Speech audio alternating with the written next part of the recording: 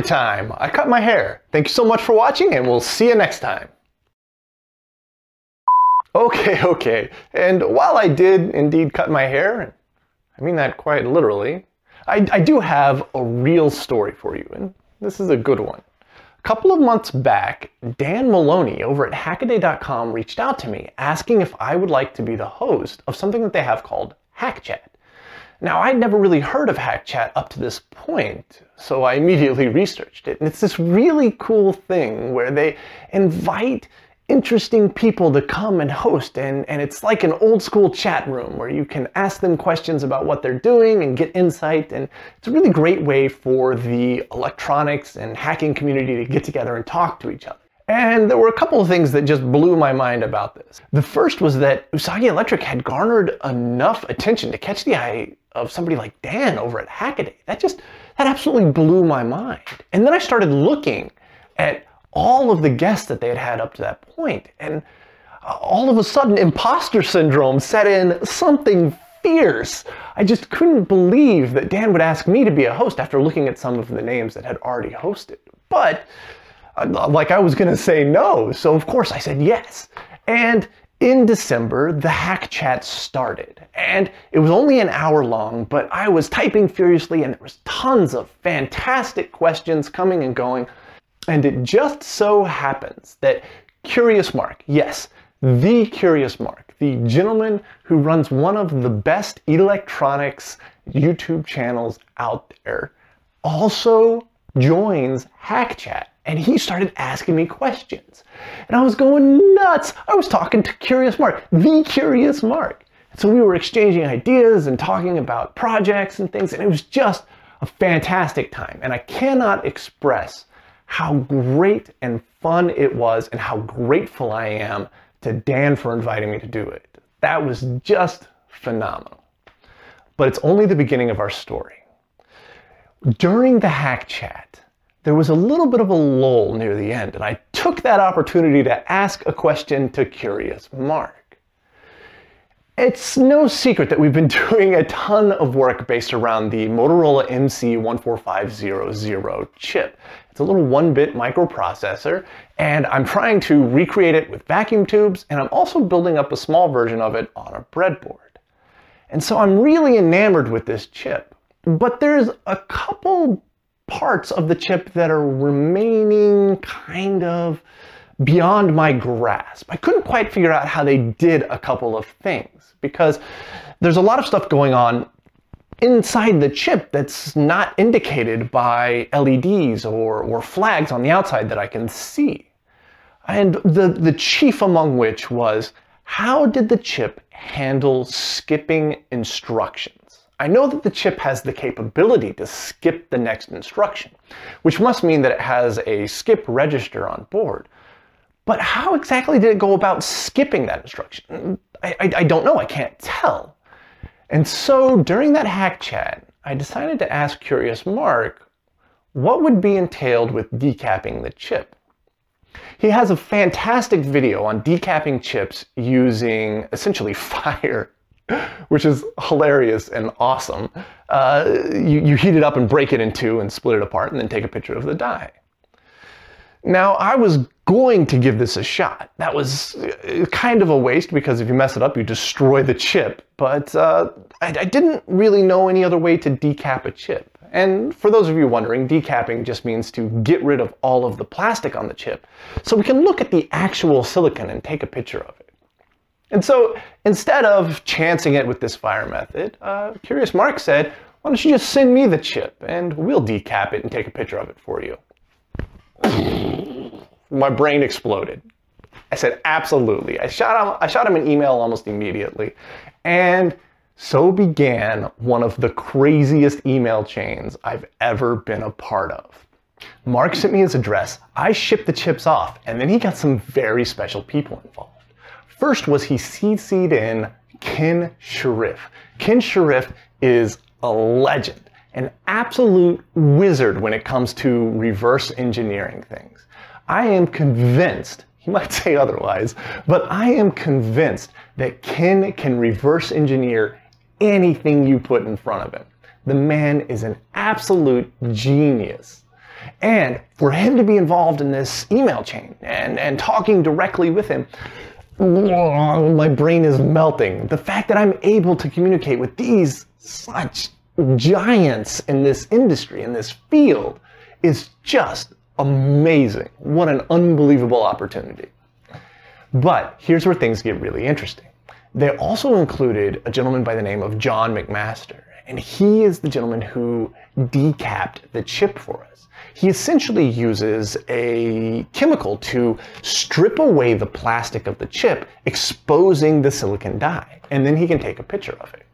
And sure enough, after a couple of weeks, the first picture came in, and wow, what an unbelievable shot.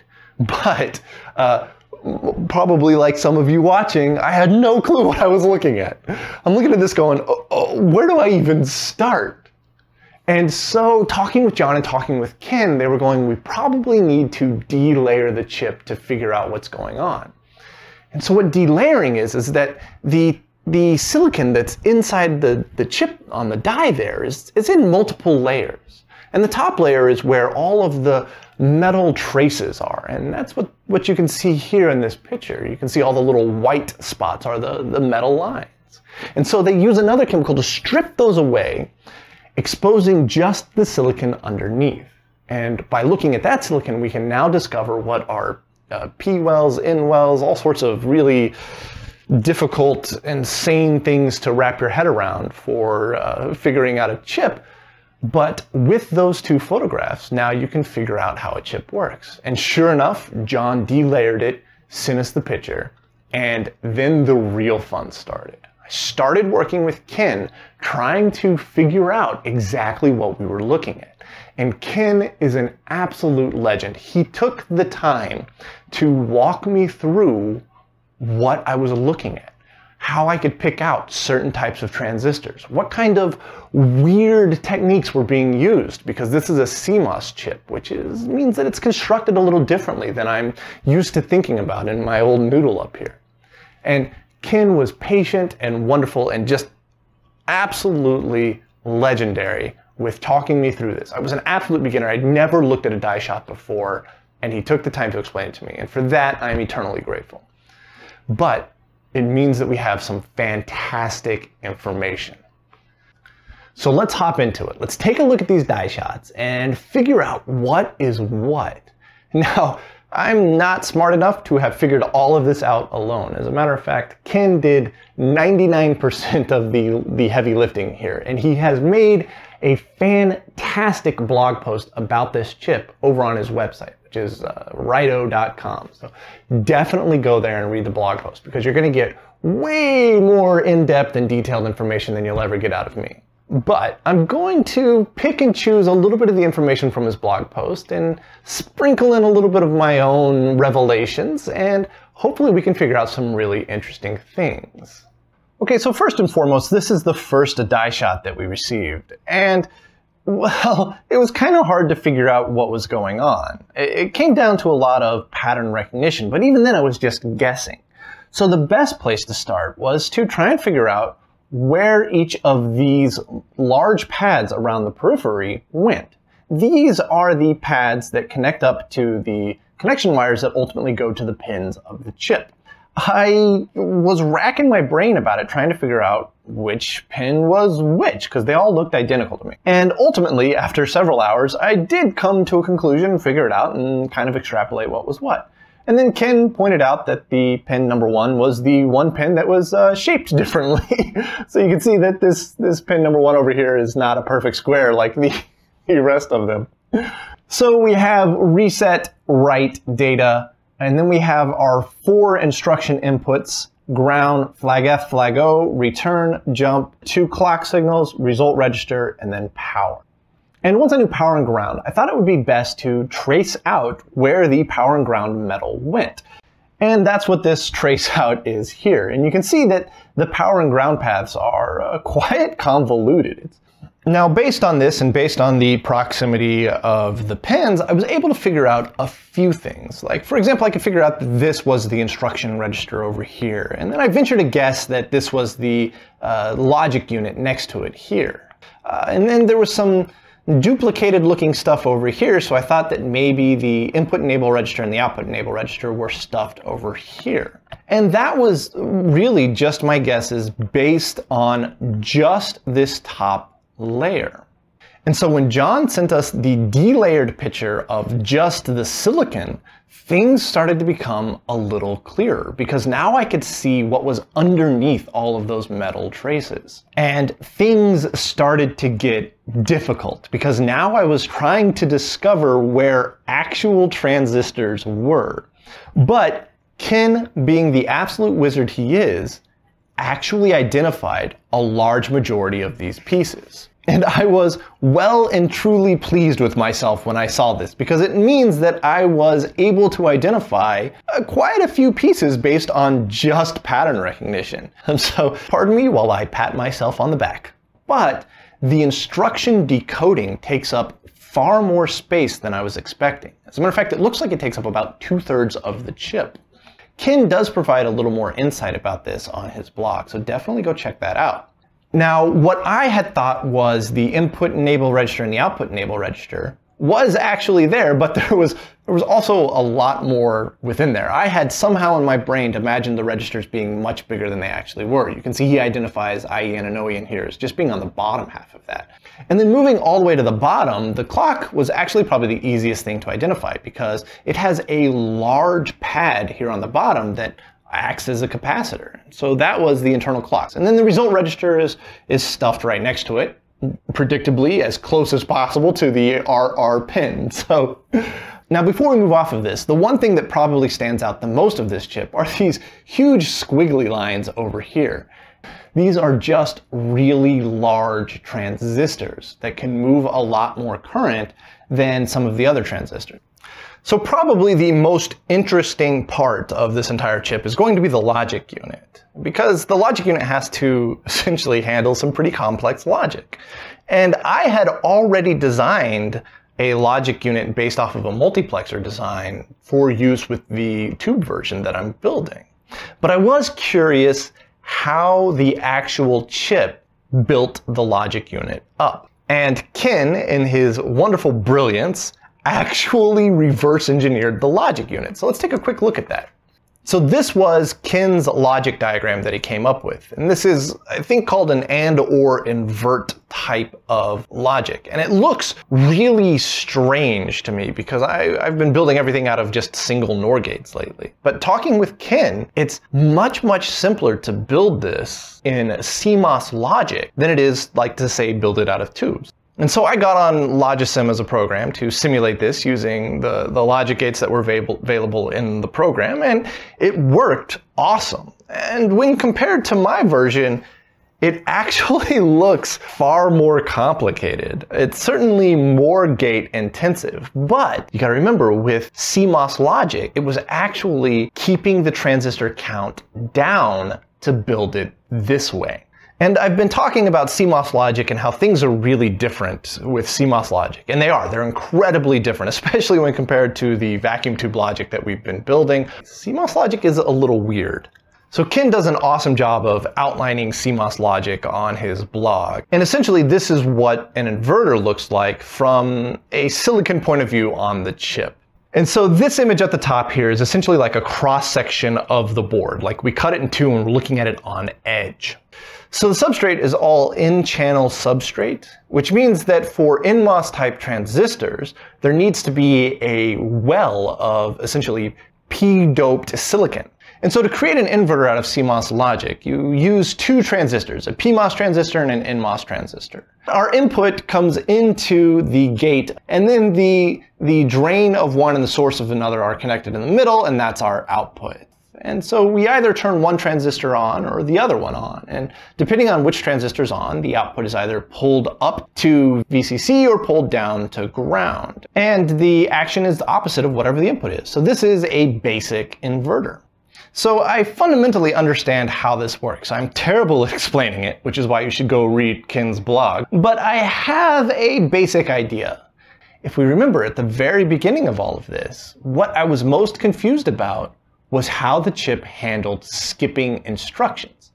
And Ken gave me a little nugget of information that sent me down a path that allowed me to run.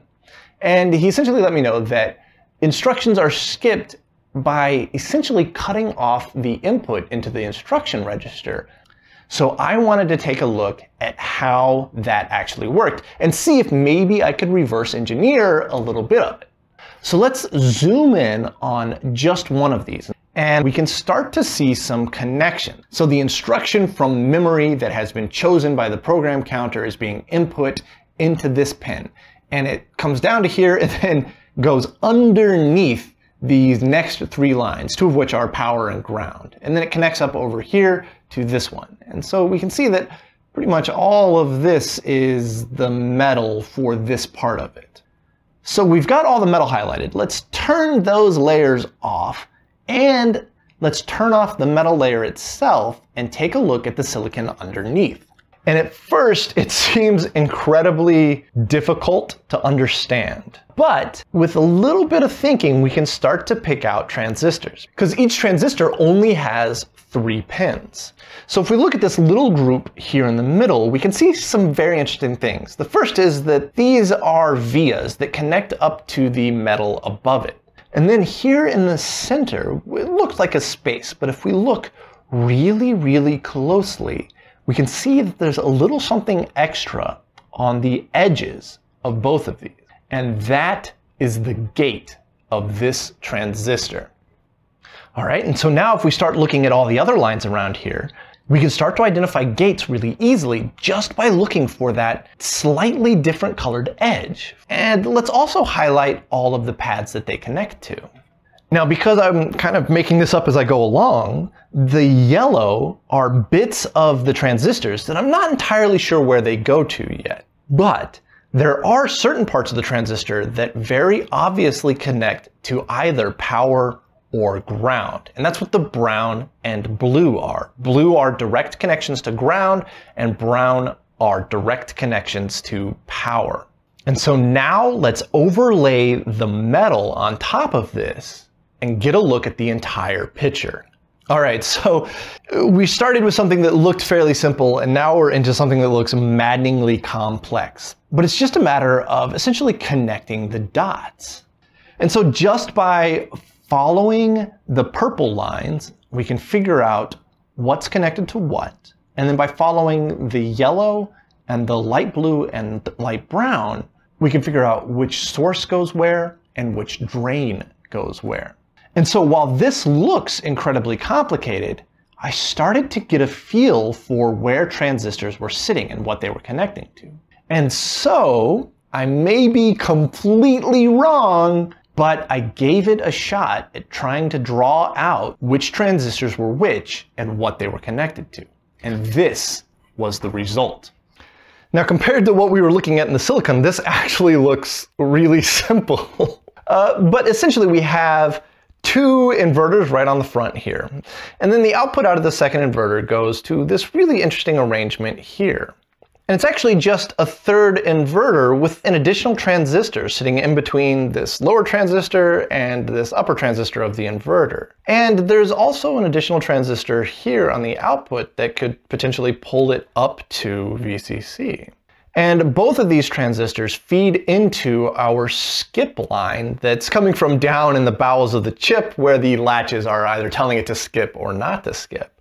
But whether there's a signal coming into that chip can control whether our instruction register output will output anything at all, or whether it's being pulled directly to VCC. And that is actually surprisingly simple. We just essentially have 3 inverters and 2 transistors to control whether the final inverter is outputting anything or whether it's just outputting a high logic level. So what an insane design. We reverse engineered this by just looking at pictures of the silicon. How cool is that? Now, unfortunately, I don't have any field effect transistors in my collection, so I can't really build this up on a breadboard to test it out. But there is a lot of fantastic software that allows you to essentially build these circuits and test them out. So this is a website called Fallstat, which is a fantastic simulation website that you can access in your browser and use for completely free. So I've set up that circuit that we reverse engineered here in Fallstat to give it a shot. And I'll include a link below so you guys can play with this as well. Now, right now, our skip pin is off. So no matter what instruction is coming in, you could see that our output, which is this long wire here on the right, isn't changing. So we need to turn the skip switch on. And now, look at that. The output is changing. So there we go. We have successfully reverse engineered the skip portion of the MC14500. And I'm going to use something very similar to this, although much less complicated because I'm dealing with tubes and that actually affords me a certain level of simplicity.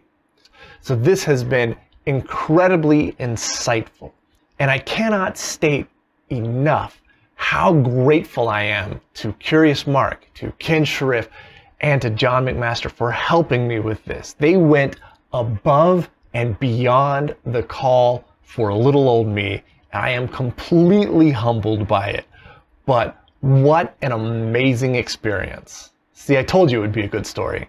So thank you guys so much for joining today. And even though we didn't get the breadboard out and build anything today, we learned a colossal amount about how actual IC chips are built. So in the next episode, we're definitely going to get the breadboard back out. But in the meantime, I'm going to keep playing with these die shots, these beautiful images from John, and hopefully we'll see you next time.